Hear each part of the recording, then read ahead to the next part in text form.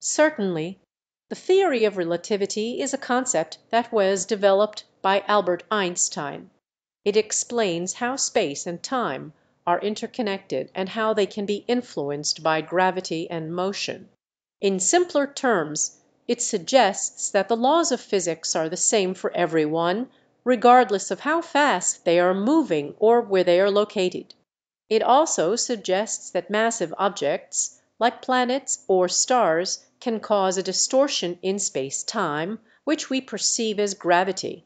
This theory has been verified through numerous experiments and observations. It has revolutionized our understanding of the universe and has led to advancements in various scientific fields.